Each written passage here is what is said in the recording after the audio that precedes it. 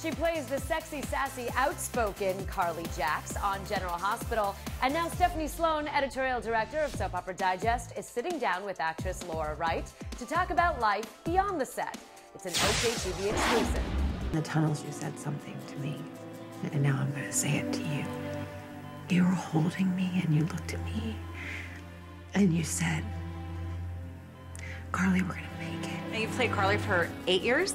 Yeah, it'll be 9 in October. What's that been like, and did you think you'd stay this long in the role?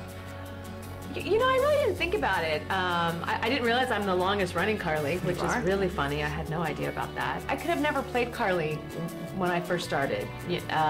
And General Hospital certainly has had terrific ratings of late. You had the wonderful 50th anniversary. Am I allowed to say that? All right, we're kicking ass. Woo!